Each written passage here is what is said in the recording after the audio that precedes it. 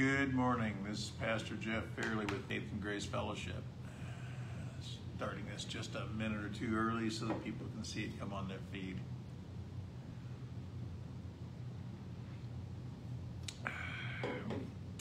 We are a church plant in the South Kansas City, specifically Grandview, Missouri area. We're in the Comfort Suites in Grandview, which is right off of the west side of 71 and 49, just south of Truman Marketplace, right at the corner of Harry Truman and what's called the West Outer Road. So it faces, the hotel faces the highway. If you're going down the highway, down 71, and you see on the west side, you see the Comfort Suites, we're there in the boardroom. If you're in the Kansas City metro area, 10:30 on Sunday mornings, we're right here. We'd love to have you. We have a number of people that join online. I think yesterday I was looking back and there was like 50-some people that saw last week's message. By the time the message was over, there was 14 to 19 views. I forget how many. But God blesses in that this message goes farther than just who are physically here. We reach a lot of people outside this place. I'd also like to say that on our, I'm starting up a YouTube channel. I've gotten some stuff set up. I've still got more work to do. I've got a couple of Sunday morning videos put up there. There's a lot of content I want to put up there from the past. It's going to take time, but hopefully I can get into a cadence that I finish service here and we get that uploaded so that eventually you can go there and watch, easier to find by looking at what's there versus trying to find it on the Facebook feed. So God bless. Our opening scripture comes from Matthew chapter 14, and I have 14 and 16 here, but the only verse I have is 14. You are the light of the world. A city that is set on a hill cannot be hidden. You know, in military and in law enforcement, they talk to us about how far light goes perceptibly by the eye. And when you're on a situation where it's nighttime and you need to be darkened out because of your safety, because of what's going on or what you're trying to stay at, because it says I've got no power. Try it now. If not that, I've got another battery pack. We'll see here in a second. Anyway, with light, a pinpoint of light can be seen in a lot of places. They say that a cigarette butt, smoking your cigarette, can be seen over a mile away. When you're living for Christ, the light of Christ is in you. It will shine out. People will see it. They will notice it. You don't have to put a sandwich board sign on that says, I'm a Christian, follow me, and let's go to heaven together. You don't have to put the sandwich board sign on. People will know there's something different. I've heard people say, there's something different about you. What is it? You go through the same things I do every week, every day, yet you handle it differently. That's part of the light. As we go to the Lord in prayer, we always pray for the peace of Jerusalem, Psalm 122:6. We also pray for the workers for the harvest, son-minded people, people that want to be parents to new believers, to raise them up, to lift them up, and to edify them, to help them to grow and learn how to pray, how to walk, how to read the Word, how to study, what it means to be a Christian in practical daily living. And the church has really fallen short on that. They like to say, oh, you're new to the church, we're going to plug you into this program. You get to sit over here in this discipleship class until you get to the point that you can come in and behave in here and understand what we're doing here. God doesn't say, go make programs. Go make all kinds of places for people to be. He says, go make disciples. And and he's talking to individuals to be the disciple makers. Once we have a child on the way, we become parents.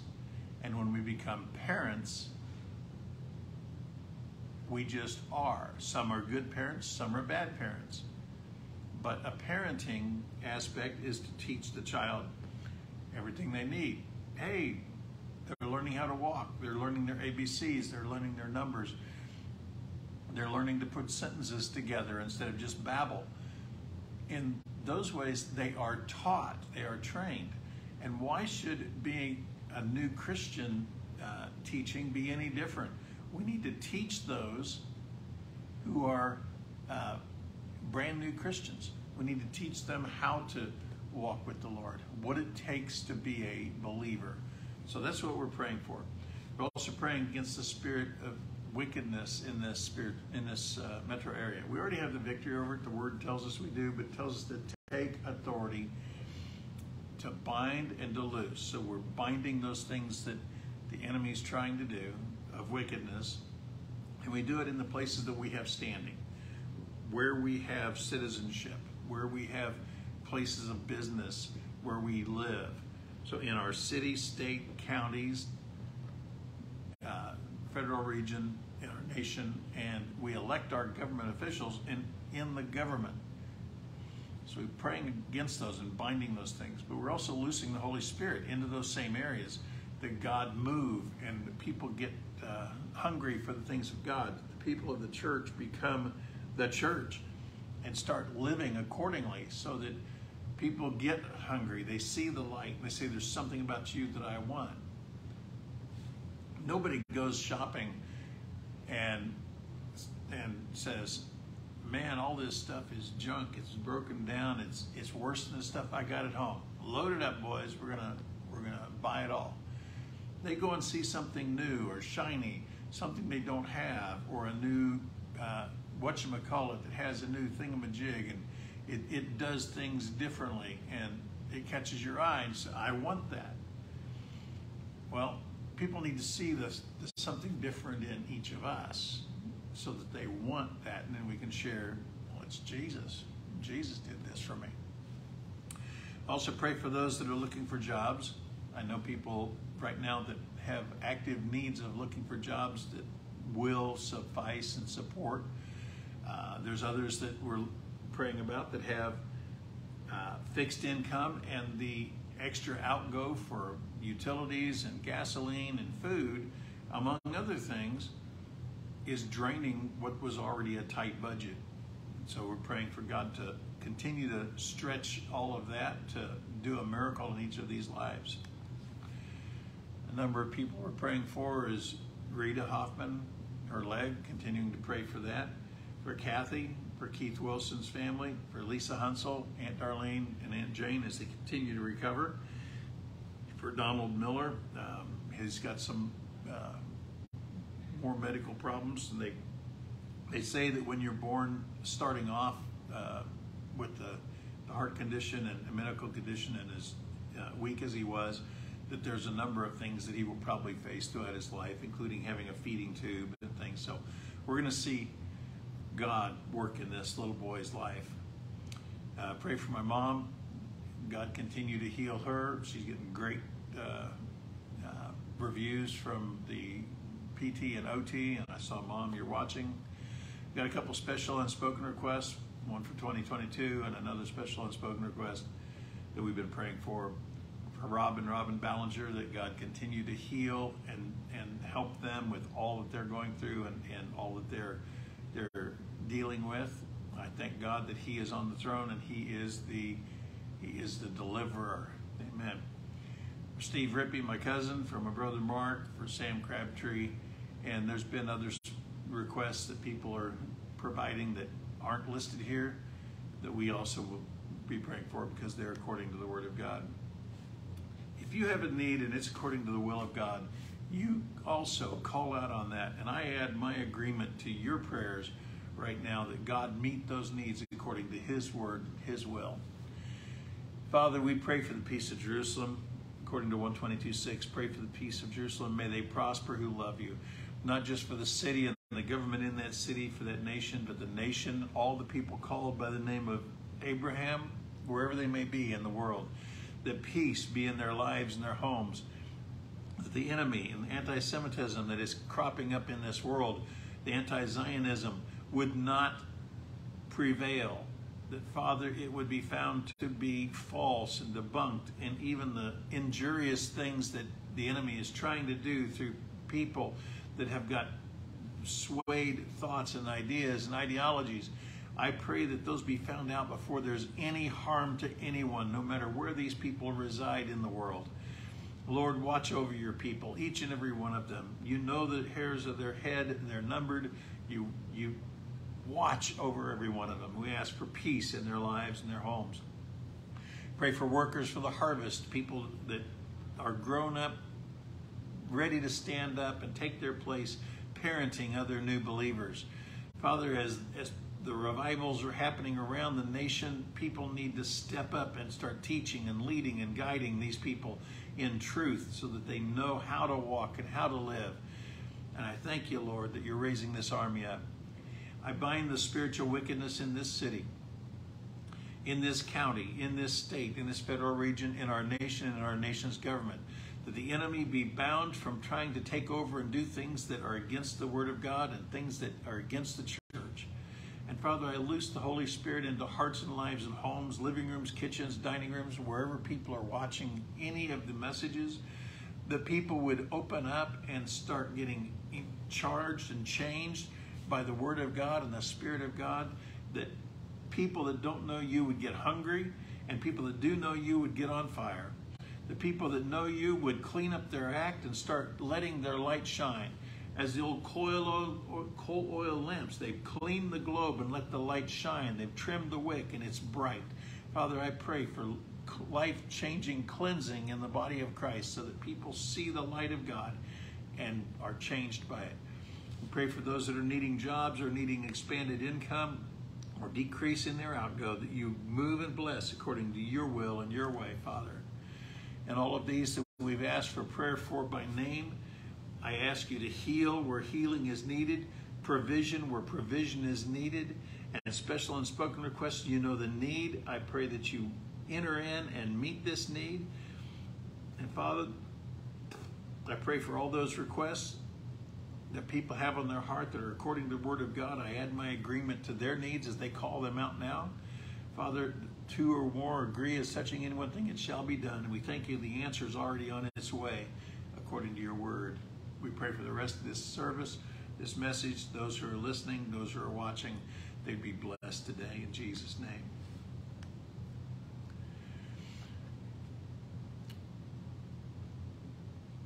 Now that it comes time for offering, I know some preachers will preach a long time on offering. I'm not one to think that if somebody wants to buy something, the clerk behind the counter has to come around and pull their wallet out and say, look, you've got money here, put it in the till. I believe that a cheerful heart, someone that says, I want to give to God, will do that in a giving manner, not because they're coerced to do it. Our offering scripture says, 2 Corinthians 9:11, you be enriched in every way so that you can be generous on every occasion, and through us your generosity will result in thanksgiving to God. Because of the giving over the last couple of years, at least especially in the last year, we have been able to help a number of families with needs that they have because of the giving. Because people have given, we've been able to help families with their hurts and their needs to get them over the hump in various times. And it's that generosity that is of giving that those people were thanking God and thanked us, and we had to say, it's God. It's coming from the church. It's people that have given so that we can do this. So thank Him. And that's what this is meaning, that the generosity of people are poured into a place that is pouring out so that people can get the help they need. If you decide that you want to give, we're not asking any non-members to give, but if you decide you want to give, you can go to our website, fgfellowship.org, FG Fellowship, Faith and Grace Fellowship, fgfellowship.org, and you can go to the Giving tab, and you can then find how to give. You can give. It takes you to Tithely. The giving comes to us, but the information about your card or your bank account stays with them. So we don't get that information. We don't want to be a merchant. We don't want to have to keep all that and all the audits that are required.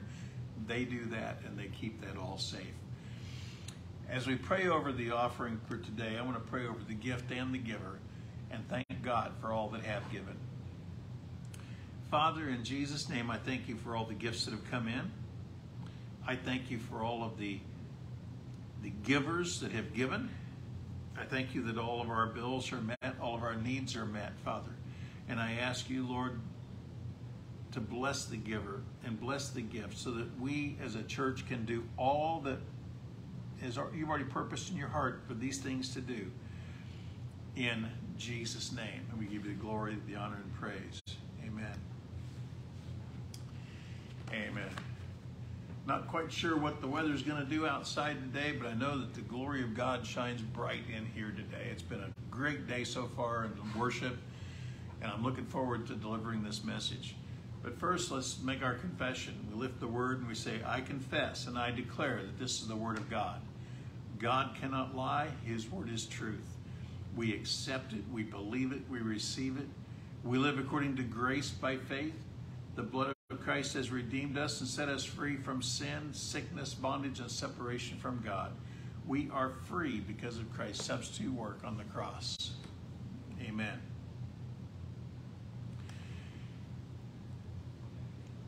This morning's message is titled The Fruit of the Spirit. Now, if you've gone to church any time in your life at all, at some point you have heard a preacher talk about the fruit of the Spirit, whether it was in the full message or a portion of the message, or you found it on a card or something, a greeting card or a poster or a wall plaque. But the fruit of the Spirit, I want to delve a little deeper this morning. So let's go to Galatians chapter 5. This is out of the New King James. I'm going to read verses 22 through 25. But the fruit of the Spirit is love, joy, peace, long-suffering, kindness, goodness, faithfulness, gentleness, self-control. Against such there is no law. And those who are Christ have crucified the flesh with its passions and desires. If we live in the Spirit, let us also walk in the Spirit. Let us pray. Father, I pray for your anointing on me and my lips. I thank you, Lord, for this message, and I pray for the ears of those that hear and those that are listening to hear the message and let it go deep with them, that they see and their eyes be open, their hearts be open to receive, and they take this and mix it with their faith, and it becomes profitable personally for them, in Jesus' name. Fruit can be something on a tree or a vine. It can be something like that. But fruit is that which originates or comes from something, an effect or a result. If you work 40 hours a day, you expect your paycheck to reflect that. Your paycheck that you receive and the money you receive is the fruit of your labor. Your children are the fruit of your marriage. They become good fruit or bad fruit, depending on how you raise them. And we're going to go through the fruit here for a second because we need to get an understanding of what the Greek word and meanings of these fruit are. Most of them we understand totally, but I want to get a little more definition before we go too much deeper. The Greek word used for love in this passage is agape. Agape is the Greek word of the continual giving love, receiving nothing back. Think of a mother, that brand new mother, she has the baby and she's up at night feeding and changing and taking care of maybe 2, 3, 4 times a night, depending on the child, all through the day, constant care throughout the hours. Husbands that will get up and take that night shift to let her continue to sleep at times, even though he has to go to work. Take care of that child as much as possible because they're a team. And that giving, you're not sitting down and saying, okay, I put in 6 hours, you put in 22. I put in 5 hours, you put in 24. So you owe me for those hours I put in. So somehow down the road, you're going to pay me back. It's a love that doesn't happen. It's a love that gives, expecting nothing back in return. A good marriage is that way. There's not a, I gave 50% and you're not giving your 50, you're only giving 30, so there's a problem. If the one gives 100 and the other gives 100, it's a beautiful marriage. And then when one is sick and can't carry on, whether illness, disease, temporary, or an injury, can't carry on for a while, the one that's been giving 100 is now carrying until that one's back on their feet. And that's the message of being propped up and held up. And that love is all encompassing. It's also the love that doesn't think any wrong. It doesn't look at someone and say, oh, I know what you're going to say. You said it before. Love is looking at that person and saying, I love you. And I don't think any ill will of you. Joy is the word chara in Greek, and it means just that. Joy, happiness. Peace, in Hebrew, we would think shalom. And in Greek, and I don't know that I pronounced this right, but it's Irene. It's E-I-R-E with an umlaut, an N, and another E with an umlaut. But it's a state of tranquility. It's a joining together what has been separated or broken. If you got in a situation where you fell or someone fell on you or something hit you and it broke your arm, you would be in pain, it would be broken, it would be hurting. You get to the doctor and they get it realigned and then they put a cast on it. While the cast is on there, you take some medicine for swelling and for pain. That cast, that splint, holds it in place while it's mending. The doctors don't go in there and do some magical thing at the ends of the bone and make them get back together unless they're totally shattered and they have to wire them together. But still then they grow back together. The body does that. But peace is that in the midst of a broken situation, it can be held together in such a way that whatever was broken, that as it's mending, you have a tranquility about it. When your arm's casted, it's still broken, but you're able to be at peace while it mends. Long-suffering. I won't try to pronounce that because the Greek word is as long as long-suffering. It basically means patience, forbearance, long-suffering, slowness in avenging wrongs. We see people that do the typical tit for tat. You did this, I'm going to do that to you. Eye for an eye, immediately. But long-suffering is sitting back and saying, you know, I know that you did wrong. I know you did me wrong. I'm not going to hold this against you. You'll trap yourself. You don't need me to chase after you and rope you down. And so long-suffering is actually sitting back and going back to peace, being at peace with what and who you are without having to let them run your life. Kindness. This word kindness actually means kindness and gentleness. You think of a kind act. Someone steps up and says, "Oh, you don't have enough money to pay for your groceries. Put these things on my bill." That's a kind and a act and a gentleness act. Kindness is not beating someone over the head. You're going to take this money whether you like it or not. I'm trying to be kind to you. Kindness has a gentleness to it. It's a smoothness. Faith is the Greek word pistos. It's a conviction of the truth of anything. When you know what that is, you have that conviction that if I go speeding down the highway 80 miles an hour in a 65 and the cops are out, he's probably going to turn his lights on and stop me. I'll get a ticket. I'm not going to do that because I have faith that that's what they're out there to do. They're out there to make sure that people aren't hurting themselves and going faster than they're supposed to. And so that's a conviction I have. It can also be a belief respecting man's relationship to God. Our faith is a tangible thing. It's not just a ethereal thought. Gentleness is also another one of the fruit of the Spirit. And that Greek word is a different Greek word, which means gentleness, mindness, or meekness. Mildness or meekness. And so it actually talks about the still pond, the pond without any ripples.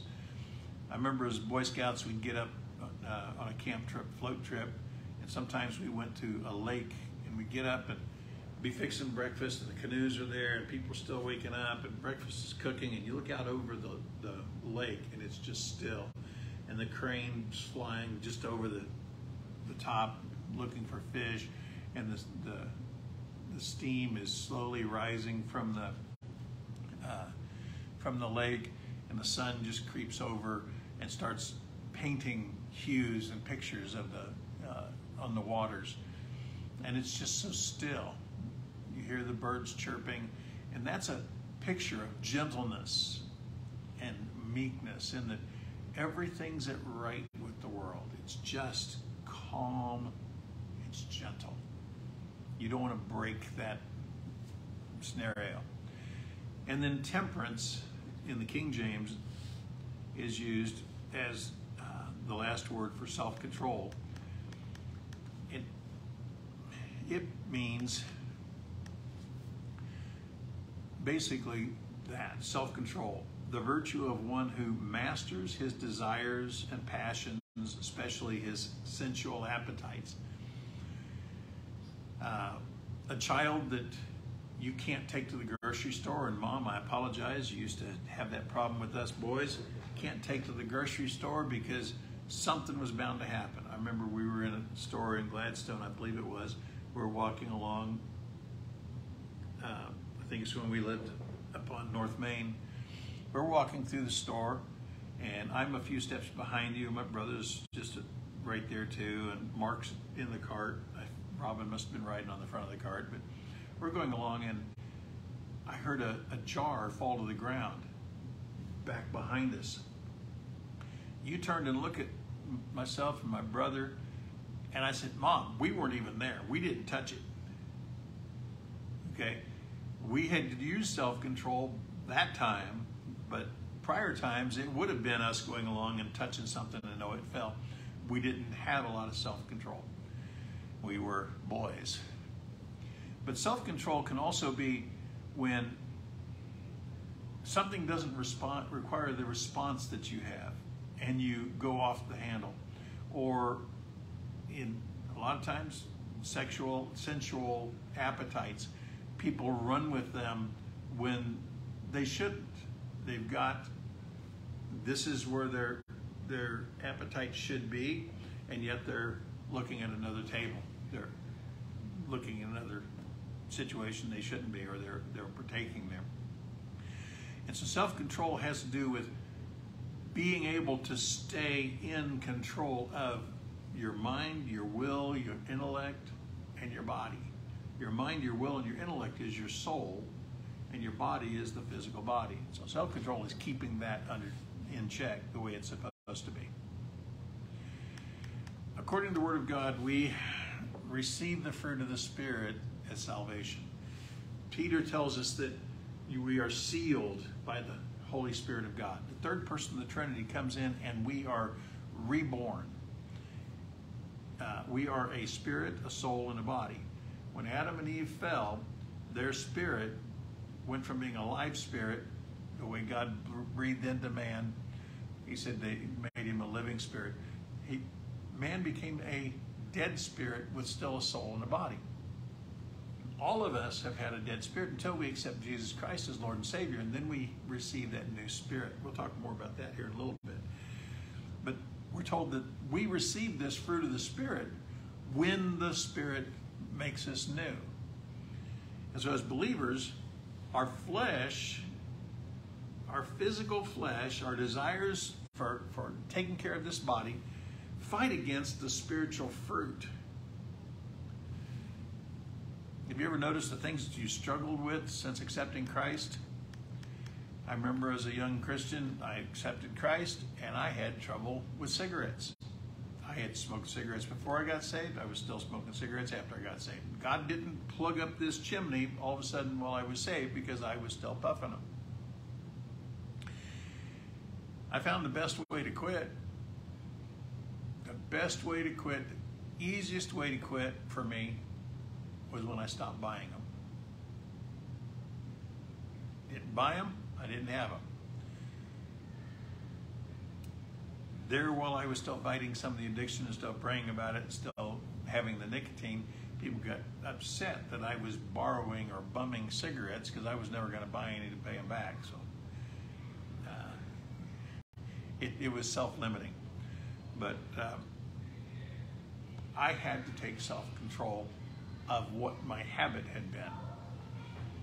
But we have that spirit within us when we get saved. So basically, love unconditionally. Peace, the ability to wait it out as things are being restored. Kindness, being able to hold on when things get tough. Self-control. Maybe there are believers, you just can't give up. Alcohol, drugs, lust, food. Food's also a drug. If it's used to make you feel better. These things that you fight destroys the harvest of the fruit in your life.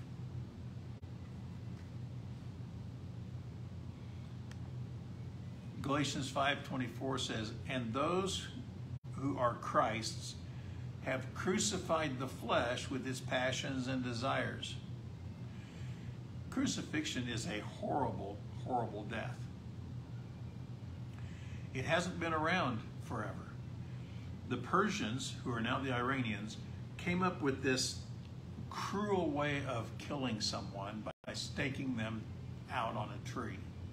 And they found that by putting a crossbar and putting their arms out like this, and then crunching their legs up, so the person's hanging, crunching their legs up, and then putting a nail there, the person, as they're hanging like this, the muscles of the chest, which you need for breathing, actually start to paralyze as the arms go weak, as the arms go tired, and you can't get a breath unless you push up on that other nail on your feet, push up to get yourself enough of a breath to last a little longer. Some people lasted days on the cross.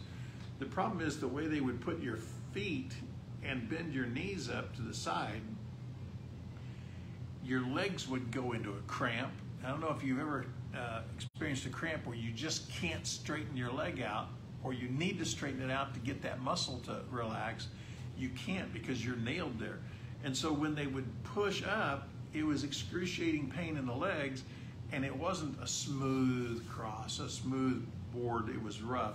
And so their back would get caught on slivers and spinners on this rough wood, and they had to pull up with all that they could, and it took energy to get that breath.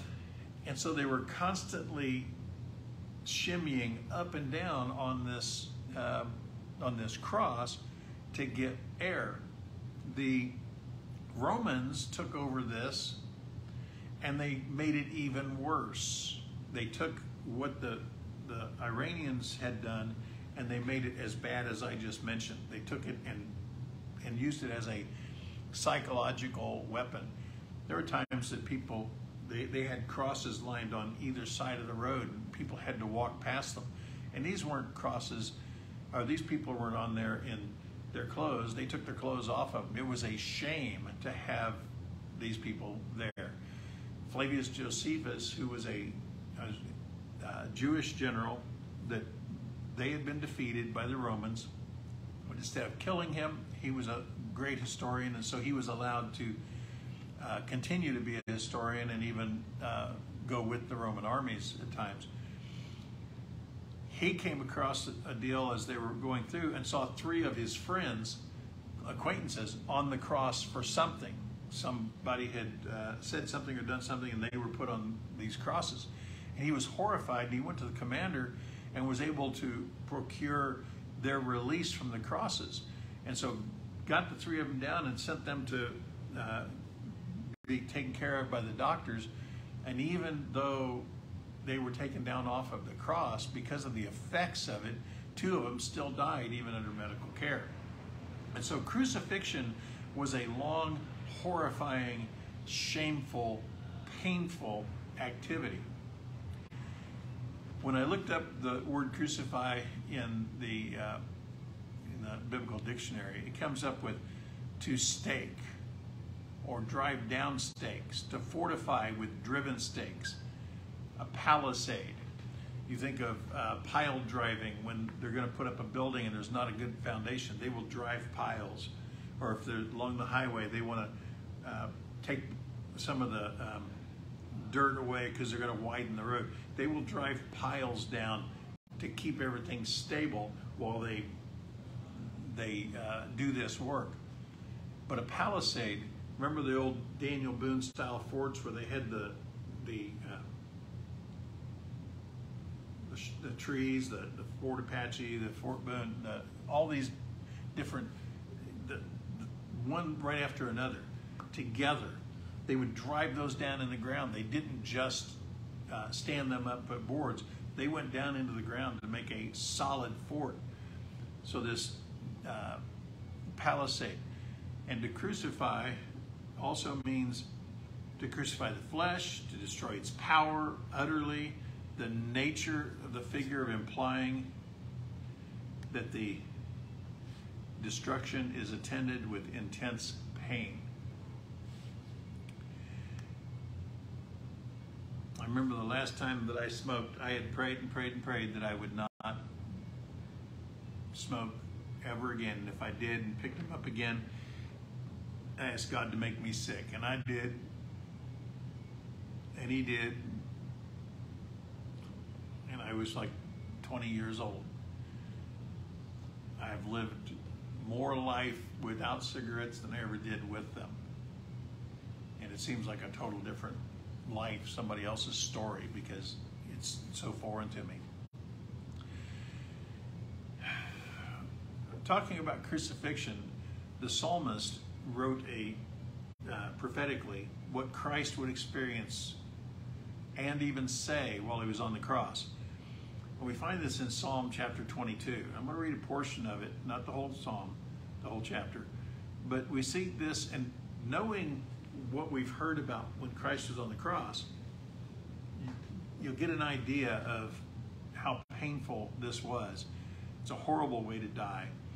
Doctors have reviewed this passage and some in Isaiah and have concluded that the person describing how they're feeling and their symptoms is the exact same symptoms and feelings that a person would have if they were being crucified. And when this psalm was written, crucifixion wasn't even it wasn't even a type of death yet. It had not been invented by the Persians. So this was prophetically written, and I just want you to, what happened there? I just want you to follow with me. This is Psalm 22, verses 1 through 25. It's called The Suffering, Praise, and Posterity of the Messiah. to the chief musicians set to the Deer of the Dawn. So there was a song back then called the Deer of the Dawn. And so this is a psalm that they would sing to that. It was a psalm written by David. My God, why have you forsaken me? Why are you so far from helping me and from the words of my groaning? Oh my God, I cry in the daytime, but you do not hear. You ever felt that way? Anguish, depression. This is what Jesus was feeling on the cross, prophetically spoken. And in the night season, and I'm not silent, but you are holy, enthroned in the praises of Israel. Our fathers trusted in you. They trusted, and you delivered them. They cried to you and were delivered. They trusted in you and were not ashamed. But I am a worm. I am no man, a reproach of men, despised by the people. Remember going back to the way they had to slither up and down the cross? It's almost like an inchworm or a worm moving across the ground, or a caterpillar. He said, I am but a worm and no man. Remember, this had not been, this way of crucifying or killing someone had not been invented when this was written. All who see me ridicule me. They shoot out the lip and they shake their head, saying, he trusted in the Lord. Let him rescue him. Let him deliver him, since he delights in him. The people walking past the cross said that about Jesus on the cross, prophetically, and the application of it. But you are he who took me out of the womb. You made me trust while on my mother's breast. I was cast upon you from birth, from my mother's womb. You have been my God. Be not far from me, for trouble is near, for there is none to help. Many bulls have surrounded me. Strong bulls of Bashan have encircled me. They gape at me with their mouths like raging and roaring lions. Here's the symptoms. I'm poured out like water.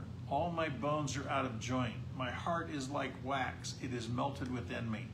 My strength is dried up like a potsherd. My tongue clings to my jaws. You have brought me to the dust of death. Remember when Jesus on the cross, he said, I thirst? For dogs have surrounded me. The congregation of the wicked has enclosed me. They pierced my hands and my feet. Again, crucifixion was not invented when this was written. They look and stare at, I can count all my bones. They look and stare at me. They divided my garments among them, and for my clothing they cast lots. Sound familiar? You read that in the Gospels. What the Roman soldiers did fulfilled this prophetic scripture. But you, O Lord, do not be far from me. O my strength, hasten to help me. Deliver me from the sword, my precious life from the power of the dog. Save me from the lion's mouth, from the horns of the wild oxen. You have answered me. I will declare your name to my brethren. In the midst of the assembly, I praise you. You who fear the Lord, praise him. All the descendants of Jacob, glorify him and fear him, all you offspring of Israel. For he has not despised nor abhorred the affliction of the afflicted, nor has he hidden his face from him. But when he cried to him, he heard. My praise shall be of you in the great assembly. I will pay my vows before those who fear him. When Jesus called out on the cross, into your hands I commit my spirit. This is where he was calling out to God. All this was prophetically written by David and sung over all these many ages, and yet fulfilled by Christ. Crucifixion is a definite, painful operation. And when you take your flesh, the desires of your body, and you crucify them, you say, this is it, it's over, it's done, it's buried, it's not coming back. You say, what are the things of the flesh? If your body's saying you need to drink until you're drunk, if your body's saying you need drugs, or you need sex, or you need food, or you need this, you need that, you got to do this, you got to do that, you got to have all these special clothes and stuff, you're feeding the body. But if you're spending time in the Word with the Lord, you're talking to the Lord, you're getting nourishment from Him, you will direct your soul towards those types of things instead of towards the things the body's after. Now, there's nothing wrong with NASCAR, there's nothing wrong with football, there's nothing wrong with baseball, there's nothing wrong with those things that I mentioned, because in moderation, unless it's a sin like adultery or sex outside of marriage or something like that, or stealing or something that's going to really hurt you, over drinking, overeating, drugs, etc., etc. Those kind of things, there's a logical reason that you shouldn't be doing them. But for the most part, if your body is leading, your soul will follow and your spirit is drug along like on the ground. But if you're feeding your spirit, your soul will follow the spirit and your body becomes the caboose and it stops being in charge. But you can tell when you're following the lust of the flesh, or you're following the flesh when it's feeding the desires. There's nothing wrong with a good barbecue. There's nothing wrong with a good Thanksgiving dinner or going to someplace all-you-can-eat buffet. The difference is, can you do that in moderation? Can you do it with self-control? See, all these fruit of the Spirit you were given when you accepted Christ. All these fruit of the Spirit are things that are already in you. And when you feed the Spirit, you start feeding love, joy, peace, long-suffering, gentleness, kindness, meekness, self-control. You already have it. It's already been given to you, just like salvation. It's there. You just don't recognize it's there. So when you have a need of something, you're looking at I'm going to go do this. I've always had a problem with going to the buffet and eating the thing till I can't stop. Wait a second, Father, I need to exercise some of my self-control, the fruit of the Spirit. I'm going to go and take the plate that I need for now, and I'll eat it. For one little more, I'll go back and get a little more, but I'm not coming back with 7 plates. And that self-control in that area will lead into the self-control in other areas. See, I'm reminded of I believe it was an Alaskan native. He would come to town and bring 2 of his sled dogs with him. And when he brought these dogs, the villagers would wage on which dog was going to win in the fight. And he'd wait till they'd all waged, and then he would wage on one of the dogs. They would fight, that dog would win. And each time he brought the same 2 dogs, and each time one or other dog won. And the villagers said, how is it that you always know which dog's gonna win? And he said, that's easy, it's the one I feed that day. So the fruit of the Spirit is something that's an outgrow of your salvation, but are you feeding the Spirit so that the things of the fruit of the Spirit will grow deeper in you?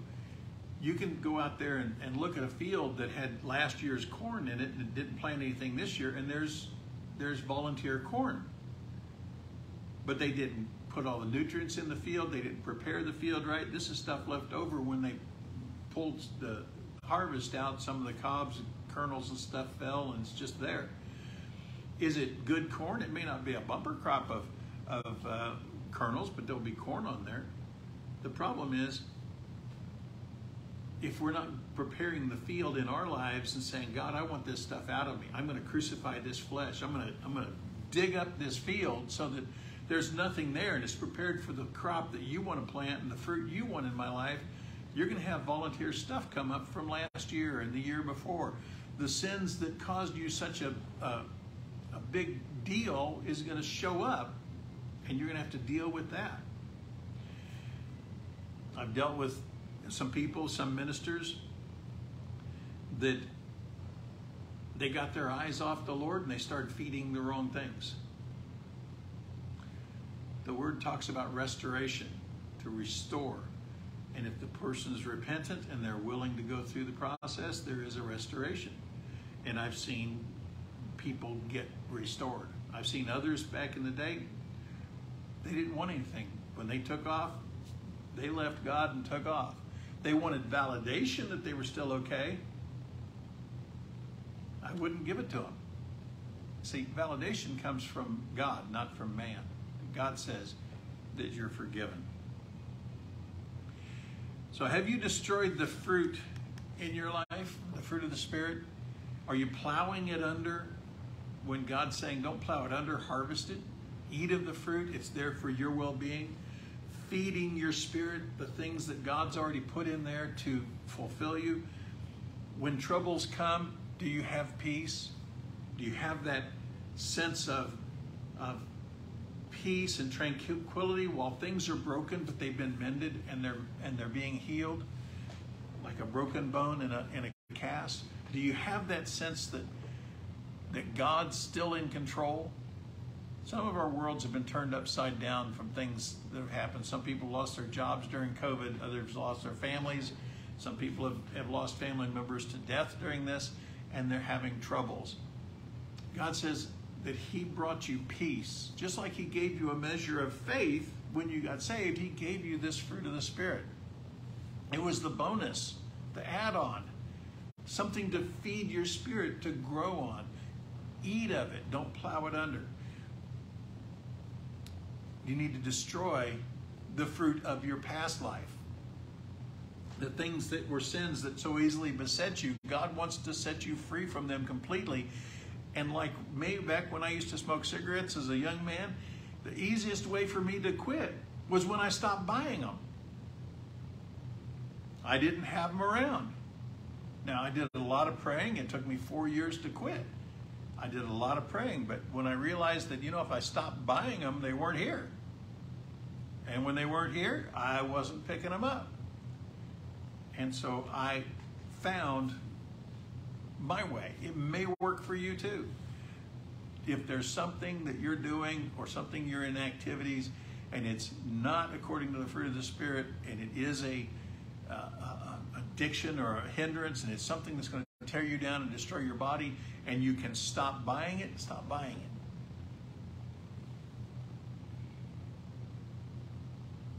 I do want to say God forgives.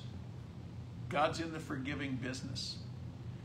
God's forgiveness is not just from now on. He forgives both ends of the timeline. When He forgives everything prior to the event that happened and everything that would have come from it going forward. He restores. He takes your sin and passes it as far as the east is from the west. You can travel on a plane, if you could go around the globe, and you would travel east and travel east and travel east until you get back to your point of destination. You can still go east. You will never end up at west. But if you fly to the North Pole, you will get to the North Pole, and as soon as you cross it, all of a sudden you're heading south. God didn't say, I'll pass it as far as the north to the south, because there are finite points that they would say, okay, He's only going to take it so far. But He takes it from the east to the west. He takes it far away. You'll never find it. It's gone. I heard one preacher say he casts it in the sea of forgetfulness and he puts up a no fishing sign. God forgives.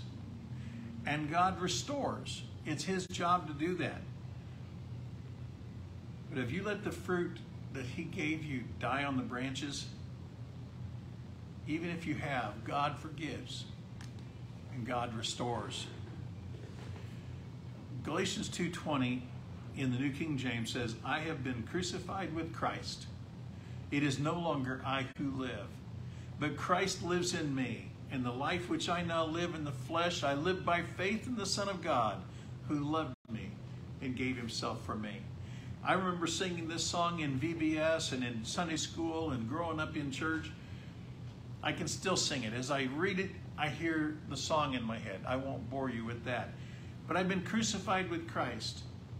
We can sing that song and say that, but are we putting the real meaning in what it meant to be crucified with Christ? That was a painful death. There was no getting back from that. Once you were crucified, the only thing after that was the toe tag and in the grave. You were gone. All hope was lost. There was no coming back. And if we take our flesh and we put it on the cross with Christ, and we say, I'm not going back to the flesh. It's not going to rule and reign over me. I'm going to feed the Spirit, and I'm going to start feasting on the fruit of the Spirit that God gave me to give me the peace, the love, the joy, the kindness, the gentleness, the meekness, the long-suffering, the self-control, the goodness. All those things are already in you as a believer. And if you'll look at, before I go farther with the Galatians 2:20, if you'll look at the fruit of the Spirit is love. All of the other fruit of the Spirit modifies love. Because if you don't have that love that is continually giving, you won't have peace. You won't have kindness, meekness, self-control. You won't have a reason for self-control. You won't have reason for long-suffering. And so each of them modify the first of the fruit, which is love. And God gives you that in abundance. So going back to the crucifixion, the Galatians 2:20, I want to read this in the Passion Translation, because it takes and just gives us a little more in our vernacular. My old identity has been co-crucified with Christ and no longer lives. When you lay down your life and you pick up the free gift of Christ to become a new creation, your old identity is gone. He takes it away. He takes your filthy rags and he replaces it with his robe of righteousness. You're no longer the person you used to be, a sinner and unsaved. You become a child of the Most High God. He gives you a new identity. So your old identity has been co-crucified with Christ and no longer lives. It's dead. That's a factual statement. And you think about crucifixion, once you were crucified, there was no coming back. It's a miracle that Jesus rose from the dead after crucifixion, because there was no reviving from that. And now the essence of this new life is no longer mine. Not only has the flesh been crucified, but even the essence of this life is no longer mine, it's his. I've been bought with a price. He has paid and redeemed me from death and sin into newness of life. If he paid for me, he's my Lord. If he bought me, I'm his. I'm his purchased possession. The essence of this new life is no longer mine. For the anointed one, the Christ, the anointed one, lives his life through me. Have you ever thought, is Christ living his life through you? Are the things you're doing things that he would do if he was here? I mentioned this to one minister that was having some problems one day, and I said, you know what? There is scripture, and I shared with him the verse, and I won't go there right now. But I also shared this one with him. I said, when you go out into sin and you go do these things that you're telling me you're doing, and you're repenting or you're remorseful, one of the two, that when you go do those, you've got Jesus by the robe and you're dragging him out into that sin with you. Because the anointed one lives his life through me. When you start thinking, who are you involving in your sin or in your anger, in the things that aren't pleasing? Come here, Jesus, I want you to see this when I go clock this person. Come on, Jesus, we're going to go get drunk. Does that make sense? It doesn't. And when you start thinking that you're not your own anymore, but you're taking him into your sin with you, you might stop.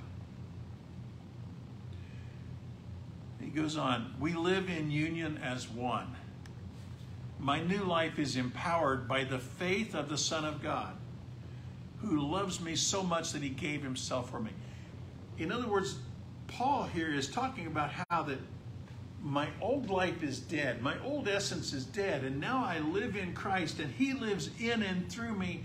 And we together are walking this life. And I am empowered by the faith of the Son of God, by his faith in me, because he loves me. People will follow people because they love them. He loves me so much that he gave himself for me, that he died for me, dispensing his life into mine. See, when Peter says that we are sealed by the Holy Spirit, that's the third person of the Trinity living inside you. When you get baptized in the Holy Spirit, the third person of the Trinity baptizes you and fills you even more. But just at salvation, Christ lives in you. You crucify the old flesh, you accept the new life, you get this fruit of the Spirit, you have a feasting and a fellowship that you've never had before because you have it with him in relationship, and he is actively involved in your life if you will let him. It's available, it's there, it's right in front of you. And guess what? It's because he loves you that he gives you these things. He gives good gifts to those he loves. So allow the old self to die and let Christ and the fruit be a fulfillment in your life. Those of you that have asked Christ in your life and never realized this fruit of the Spirit is there, you've been starving yourself in your spirit. Start realizing it's not something you have to pray for. You don't have to pray for love. God gave it to you. You don't have to pray for self-control. God gave it to you. You don't have to pray for kindness and goodness. He gave it to you. He says, exercise it. Eat of that fruit. The more you eat of the fruit, the more of that fruit will be in you. You are a new creation in Christ. You're not the same old person you used to be. 2 Corinthians 5:17 says, therefore, if anyone is in Christ, he's a new creation. Old things have passed away. They've died. They're gone. Behold, all things have become new. And that new creation, the word for that is something that wasn't there before. Like I talked about earlier, when Adam and Eve died, or sinned, they died spiritually. Their spirit died, had been alive. And they walked through this world, passing that state of body and soul with the dead spirit on.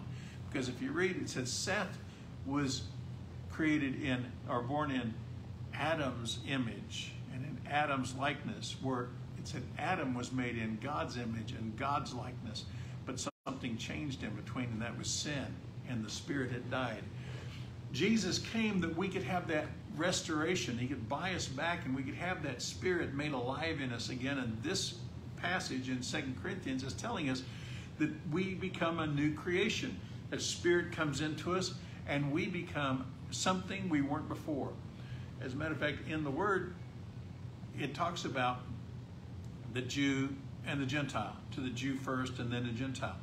And it talks about the Jew and the Gentile, a Jew and the nations, all the way through Old Testament and most of the New Testament, until it starts talking about the Jew, the Gentile, and the church. When you ask Jesus Christ into your life, you become church. We are the church of God. We are the church of Christ. We are the body of Christ. Not a building, not a meeting house. Those are buildings, meeting houses, and sanctuaries and temples, and sanctified and set apart as that edifice. But the church are the people in the pews, the people that have asked Jesus Christ in their heart and life. And so even in that, Paul talks about there is Jew, Gentile, and the church. The church is made up of those that have accepted Jesus out of the Jewish faith or out of the nations. Anyone who accepted Jesus Christ becomes the church. We are a new creation. Christ made you new, alive, and eternal. Now, I've said this before. There are two words people try to use interchangeably: everlasting and eternal. In a math timeline, you have a timeline, a line drawn, and then you'll have an arrow on one side and an arrow on another. That denotes infinity. That's another way of looking at eternity. No beginning and no end. Everlasting, you put a dot in the middle and draw on the line and an arrow on one end, going out towards infinity in that one direction. That's everlasting life. When you accept Jesus Christ into your life, people say you begin your everlasting life. But God says it's eternal life. He doesn't just start at that point, even though we do. We say from this moment on, because we have spiritual birthdays. Before that, I was this way, now I'm this way. And we talk about our everlasting life. It will never end. But God looks at it and he sees the eternal, because he doesn't forgive just the sins from that moment on. He forgives them all the way back to eternity. And the way I know that is that it says that Jesus Christ was crucified before the foundations of the world. In God's mind, in the Godhead's mind, when they decided to make man and this world, already they had talked about what was going to happen. That someone was going to have to come back and redeem them. So you mean God knew man was going to sin? Of course he did. Because Jesus had to be crucified in God's mind, just like in Abraham's mind when he was ready to sacrifice his son on that altar, and his knife was raised and he was all laid out. There was no stopping him, except God stopped him by saying, don't. And he looked and there was a ram caught in the thicket. He took his son down and they sacrificed the ram in his place as a sacrifice.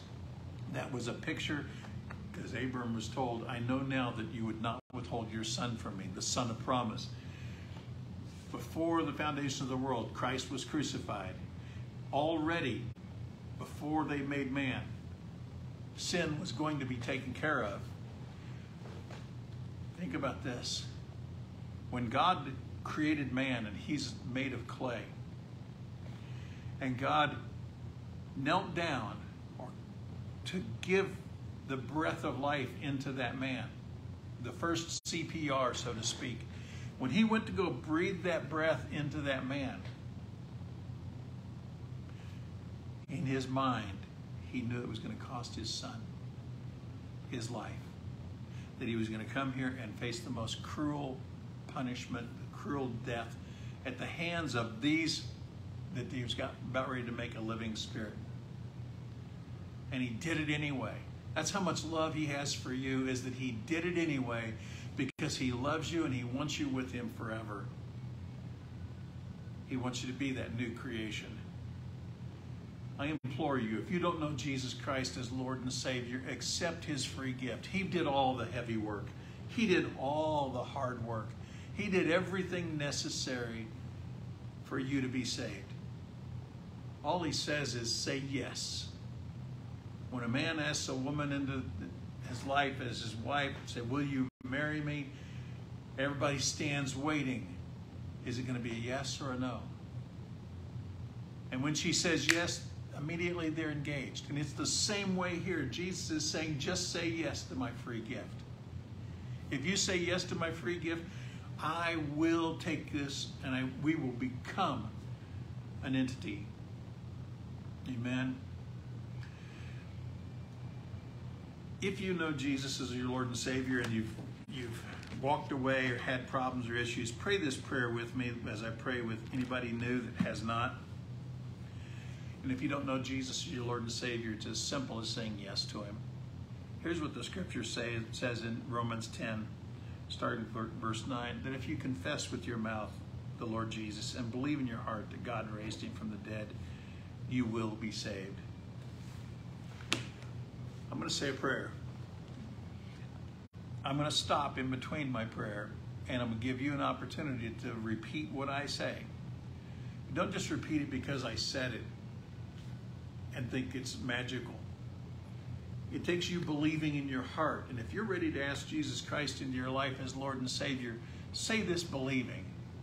Make this a confession of your conviction, asking Jesus to forgive you. Let us pray. Dear God,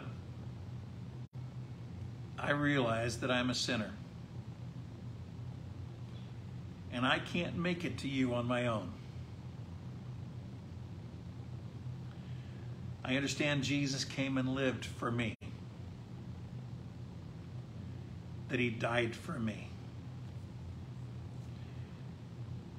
But he didn't stay dead, that you raised him from the dead. I believe that with my whole heart. I ask Jesus to forgive me of my sins. And I confess him now as Lord of my life. In Jesus' name.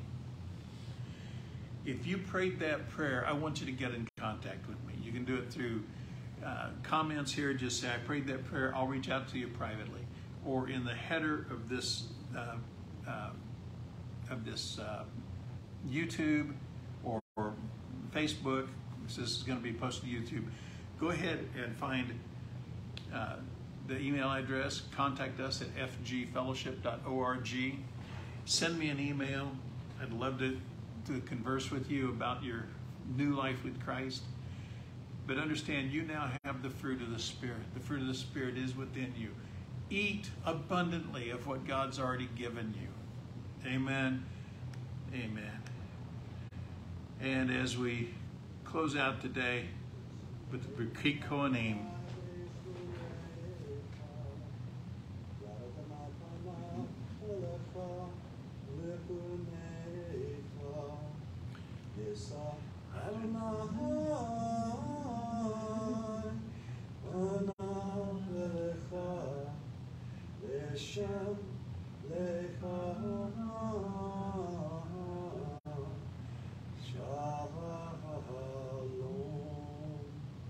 The Lord bless you, the Lord keep you. The Lord make his face to shine upon you and be gracious unto you. The Lord lift up his face towards you, and the Lord give you peace. Shalom, shalom. amen. God bless you. And as you go, if you have prayer requests, things you'd like for us to pray for, contact me. You can send it to prayer@fgfellowship.org.